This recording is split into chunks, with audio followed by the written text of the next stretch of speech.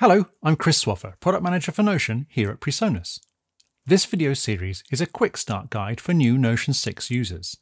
It assumes you have already installed and activated Notion 6 and its sounds on your Mac or Windows machine. If you haven't, please check out the separate video linked below in the description. So, welcome to Notion. We're very grateful to you for choosing our software. Let's get you up and composing as quick as we can. Here's the opening screen when you launch Notion. This is where you can open a recent score, create a new score from an ensemble template, or import MIDI or music XML files from other software. We are going to click New Score. This takes you to the score setup screen where you can select the instruments you want in your score.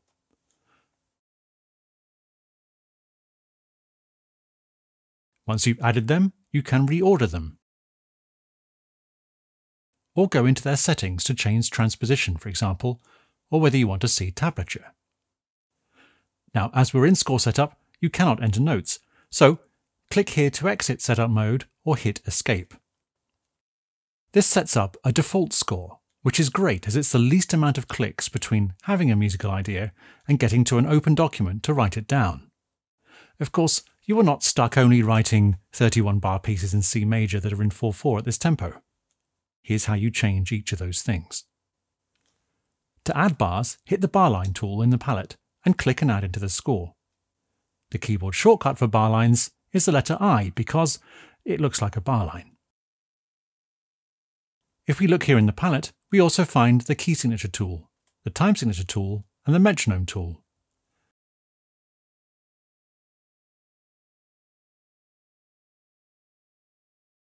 And you can also double-click an existing time signature or metronome marks to change them.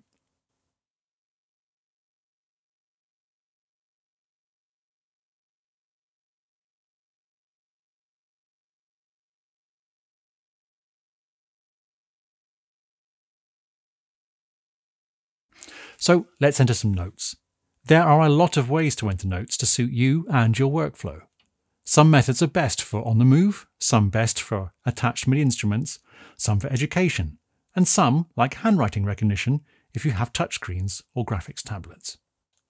But let's just start on the simplest. Hover over the palette with the mouse or click the palette for it to stay open. Click a duration and then click or hit enter to put it into the score.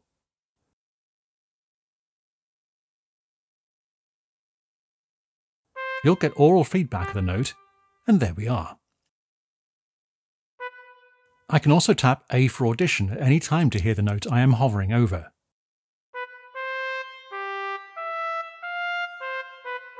Or hold, click and drag. If I want to add the note into a different voice in the same staff, I can tap Enter in Voice 2, for example, in the palette.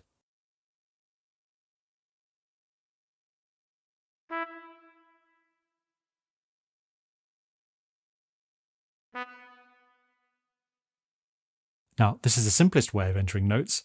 Once you are happy with that, you can start using keyboard shortcuts. There are two choices for duration shortcut sets. You can use numbers to select the length of a note, or you can use letters, for example, Q for quarter note and E for eighth note, if you use that system. Keep tapping the same key to toggle between note and rest, or press Shift to see the rest. If you can't remember the shortcuts, hover over items to view the tooltip, or you can print out the provided shortcuts PDF from Help, Shortcuts. This PDF is available in all supported languages.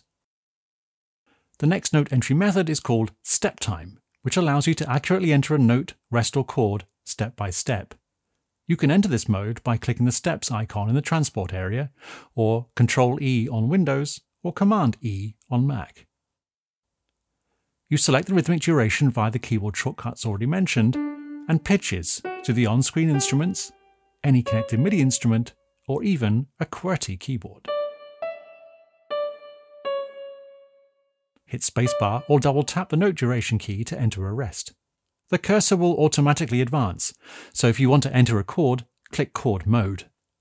Build your chord and hit enter.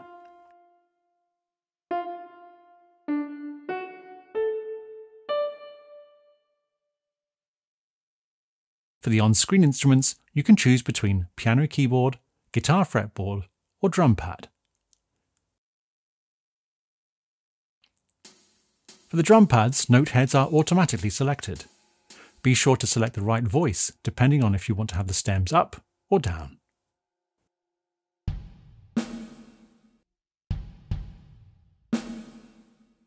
Also have a play with the included templates for drum grooves, great for making a quick drum backing track.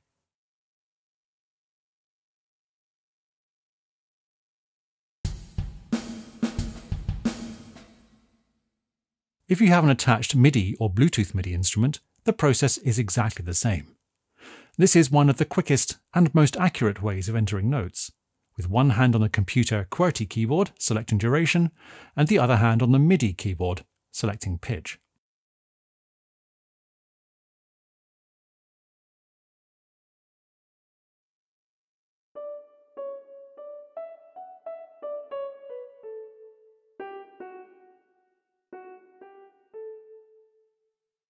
You can also select to use a computer QWERTY keyboard to enter both duration and pitch, using numbers for the durations and the A to G keys for pitch.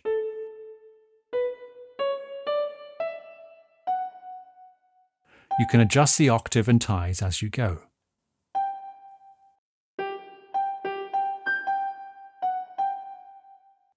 For simple chords and melodies, there are two automatic recognition features included in Notion: real-time MIDI record and handwriting recognition.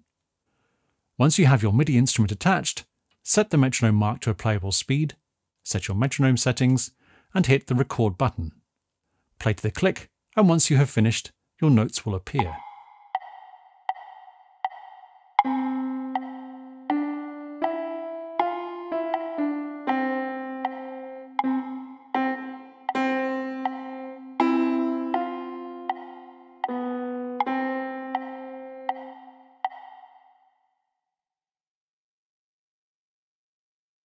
You can set the split point, the chord looseness, and other settings in Preferences, MIDI Record. Your underlying MIDI performance is still retained by Notion. Go to View, Show Sequencer Overlay, or hit the shortcut Tab key, and then you can see and edit it.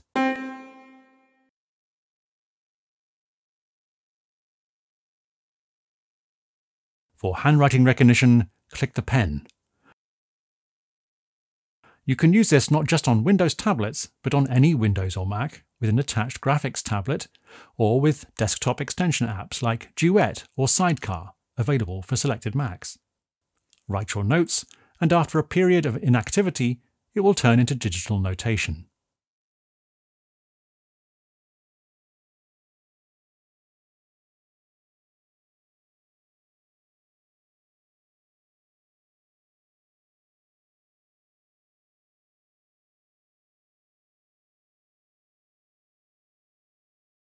You can write directly into the score or into a handwriting zoom area. This allows a dual mode where you could say enter notes in the top area with step time, but then add articulations by hand in the handwriting area below. Supported handwriting elements are outlined in the user guide and will work with 5-line pitched notation staves.